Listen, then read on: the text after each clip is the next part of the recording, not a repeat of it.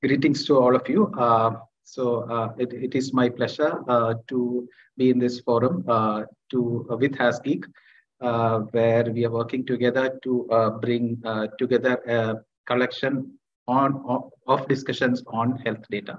To begin with, we thought we should have a session on what is health data, the medical records, the journey of digitization of records in the country, and a brief about what are the policies and the laws that govern the administration of this data in the country, uh, which we thought would be a good beginner for people in healthcare space, IT space, and industry who would wish to know how the health data related product development and research is happening in the country. As I would like to put it, we have reached an accelerated phase of digitization in health records in the country. So it is very important we speak about this.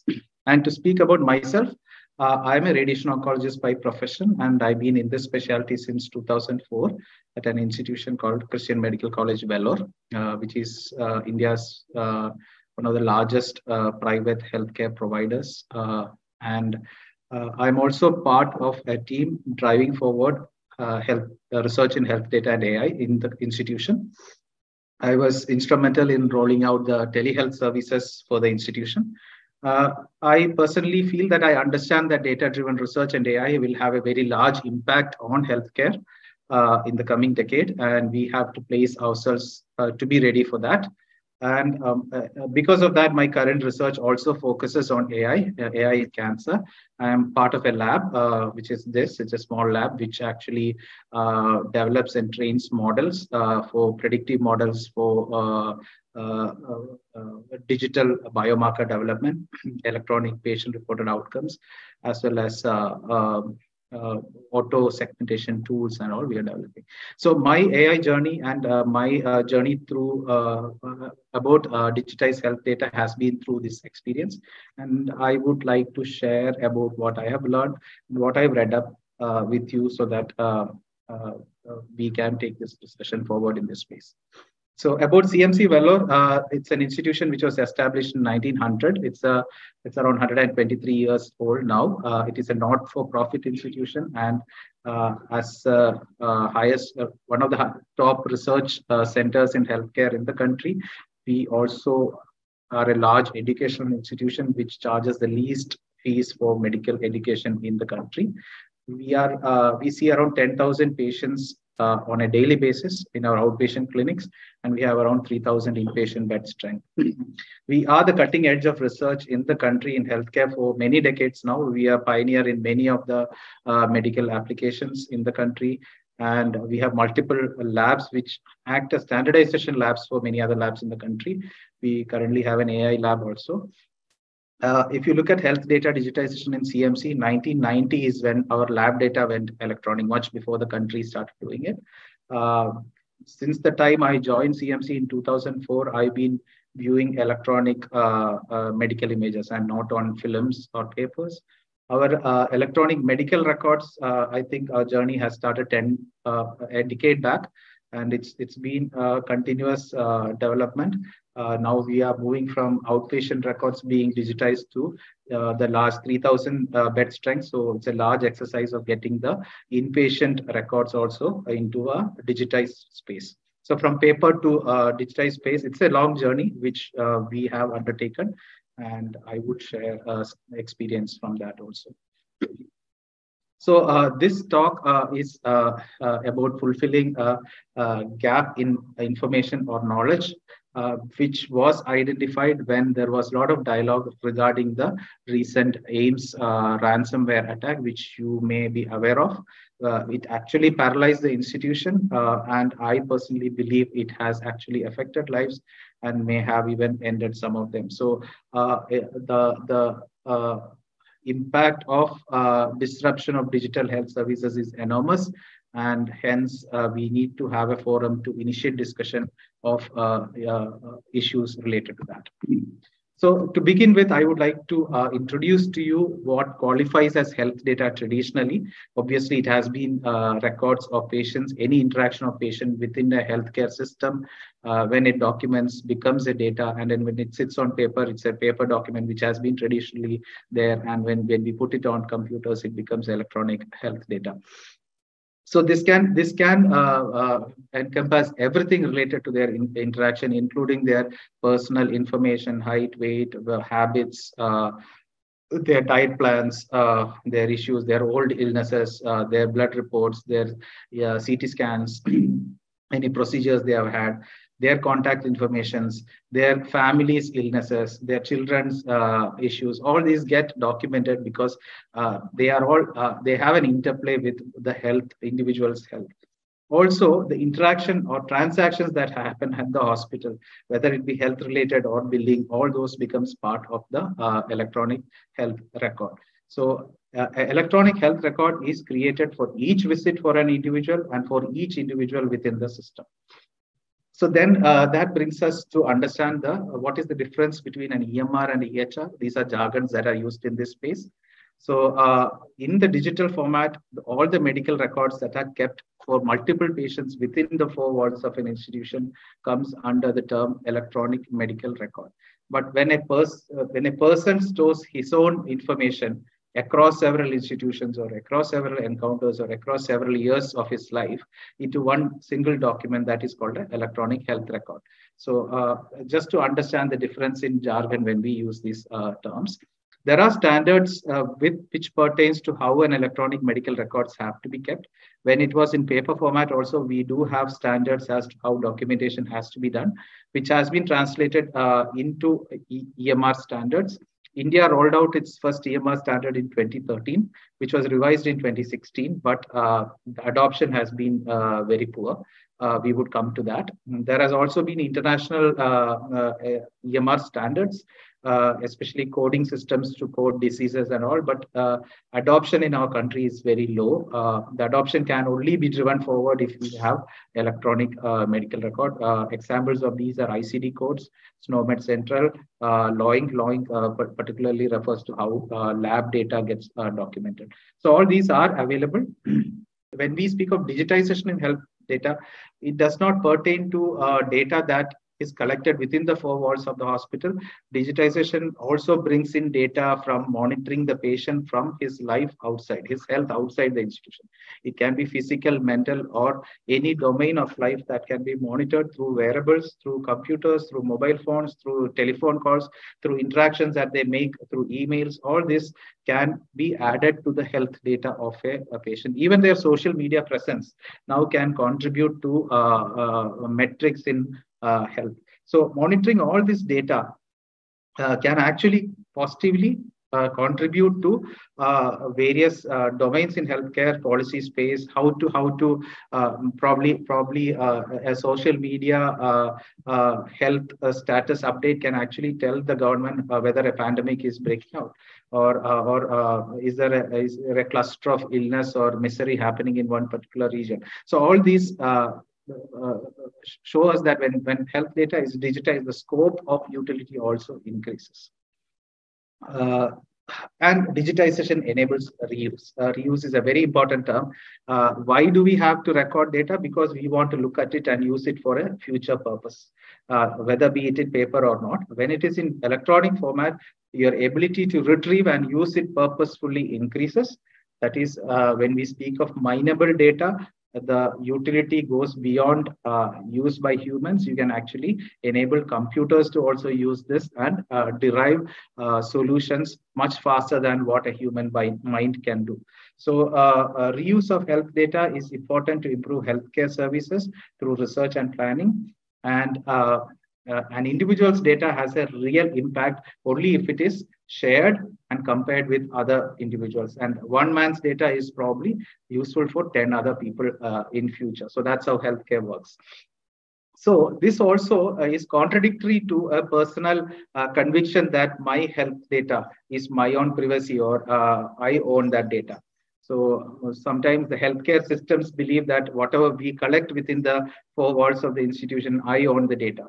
and I have to make it safe and secure. All these are true, but this also means that if we put these walls around us, individuals, or around the healthcare system, this reduces the reuse and the utility of the health data. So there should be a dialogue on policy of reuse of health data, and a safe, purposive, and responsible reuse of health data is very important.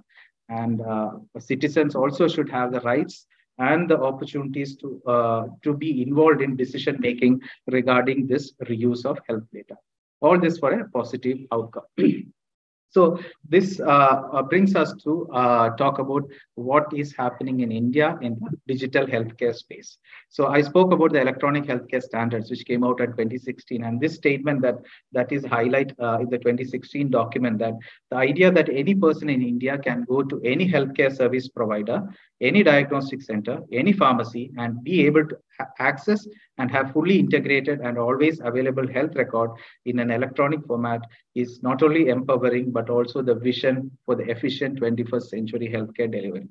I fully agree to this statement if this is implemented in a rightful way. Why? Because the vision of any individual visiting any healthcare delivery system and his healthcare records, images, CT scans are available with permission at that point of care improves access of care for our citizens and improves faster delivery of care to people. So this is very important, and this, I think, the philosophy of India's digitization in healthcare runs around this particular statement. Though digitization concept, I mean, that was brought in 2015. This was not pertaining to health space, but 2015 is when we started the Digital India journey. But when we look at it 2023, I personally feel less than 20% of health data in the country is digitized and reusable at this point. We will go into why we feel some of this is not happening. So well, the advantage of digitized medical health data, it actually improves better and evidence-based healthcare. That means the standardization of delivery of care, standardization of decision making, all this improves when we have digitized health records. The rollover time is improved. That is, a patient comes in and to the point of delivery faster, and patient leaves faster, which enables more patients to be taken care of. Repetitions are avoided, errors are avoided. All these are advantages of digitization. And when we have large amount of data which can be mineable and the computers can play a part in decision making, then we have predictive analytics, which actually support the doctors in decision making, more accurate, the right choice of care can be made to the right patient. And this also enables the policy makers to make the right decision for the country in the health space.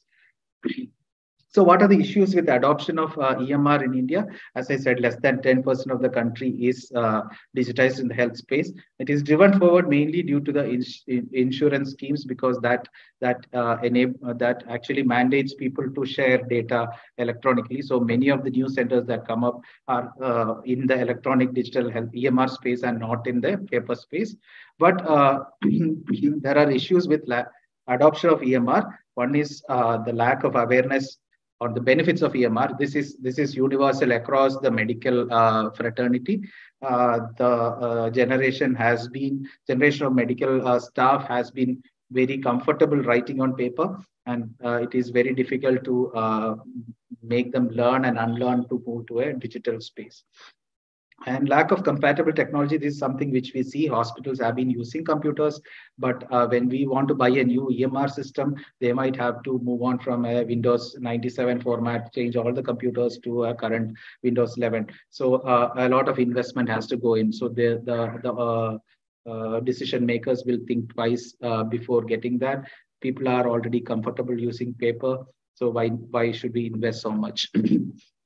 So many government hospitals does not have EMR. So even if they have EMR, it has to be a universal EMR, which is common across platforms. Than one hospital using a person trained in another center will take more time to adopt to a new EMR than than a common one. So there are many issues related to EMR adoption. Also, the barriers that we have identified is that an EMR system implementation is not a one switch change. It takes probably months and years. It does disrupt. It will slow down the workflow of the hospital when a hospital tries to move from paper to EMR. But obviously, we are talking about the smart brains in the country in the healthcare space. So their learning curve will be faster, but still, we do expect a disruption. Uh, and also, what we have seen is the vendors actually bring EMR modules in phases. I mean, it's linked with business, new licenses. If you want this module, you add this. So it is not a one-step replacement for what is all available in paper to an EMR. Sometimes only one module is adopted or bought by a hospital. So it's a mixed bag. User friendliness is always questioned. Not all EMR are the front is as user friendly. And EMRs does not capture all the data that probably we want to put in. And it becomes cumbersome in that space. So if I have to document on paper as well as EMR, then that's duplication of work. And with time, I would just stick to paper alone. So these have been some barriers to EMR. Other issues that have been identified is that the vendors that we speak to when we want to adopt EMR, they may have less idea about the workflow in a hospital. So, and each of these hospitals' workflow are individualized, and one EMR which works well in one hospital may not work in another hospital. So this leads to deployment of EMR with various gaps, and that reduces its utility. And so basically, there has been a lot of problems in the EMR space, though we are moving forward with it. And there is this gap which we now identify that exists between vendors, product developers, and healthcare professionals, which needs to be filled in soon for the benefit of the country. What about the patient experience on digitized health data? Obviously, this is not from India. This obviously is a patient feedback which has been collected in the West, where all the documents are currently in the digitized digital space. Obviously, the Western population feel that it actually improves the communication between the institution and the individual or the customer. There is an easy maintenance of a personal health record. You quickly share the record on a digital format, improves accessibility of the patient. Obviously, it avoids repetition in tests, documentation, etc. Since I am using EMR space, EMR and electronic prescriptions, I know for sure that if I am actually prescribing a medicine which I prescribed 3 days back, the software would actually prompt me to tell me that this has been prescribed. So a lot of errors can be avoided. A reduction in interview questions. So each time an encounter with a doctor starts with 15 minutes of interview about the health history. And also when you have an objective documentation of EMR, sometimes these questions need not be asked. As one example is smoking history. If it's already documented by another doctor, we need not have to go into that, and it's already available. The care becomes more responsive, more directed, safer care. These are all patient perspective, less prone to errors. Yes, with e-pharmacies, e-labs. E-labs means the lab machines are directly driving the results in the electronic format into the EMR, and there is no third-party intervention or a manual intervention into that. So that is less prone to error. Electronic imaging records, most hospitals which are coming up now or in the current era are in the digital space. We spend less and less on films and prints. And once we are in electronic images, it can be easily shared across devices through cloud spaces. So, and it's available everywhere. So these are all patient perspective of advantages of digitized health records. Which also brings us, what are the initiatives that government has brought in to enable electronic health records? If you look at the various programs that governments have rolled out to bring in electronic health data, there has been multiple, but these have been in single individual pockets. One example is the COVID data. During the COVID rollout time, every government wanted data from the hospitals. Every hospital was supposed to update that day's statistics and patient data, patient information to websites. All this happened in the digital space. So that actually fast-tracked a digitization of healthcare, but this was not a direct transfer from somebody's EMR to a cloud space, but it was again a manual-driven digitization and sharing of data which has happened. And in this slide, what we show are various initiatives, but these are all not connected initiatives. So if we look at the future of digitization and policy in the country, this is what the governance structure for, if I look at who is in charge or responsible for electronic health record, obviously the Ministry of Health and Family Welfare, and various acts that have come under them, Information Technology Act, and specifically the DPDP and the Disha Act, which directly pertains to healthcare data. And there is also increasing talk about the National Health Authority, which is more in prominence now because of government of India's vision of covering all citizens under a healthcare insurance through the Ayushman Bharat Digital Mission Scheme. So this is overseen and by the National Health Authority, which is the apex body for this flagship program. And under them comes the ABDM program. So under ABDM, it is like a contributory care where the center and the state shares the responsibility of healthcare of an individual, of a citizen. So subsidized care through insurance driven by center and state. To deliver this, all the hospitals have to be partners for the ABDM mission. And to be partners, there should be sharing of healthcare data. And to share healthcare data, the easiest format is a digitized format. So this is actually driving the digitization of healthcare records in the country. And to enable this and to prevent duplication of identity, we need a unique patient number, which is common across multiple hospitals for that particular individuals.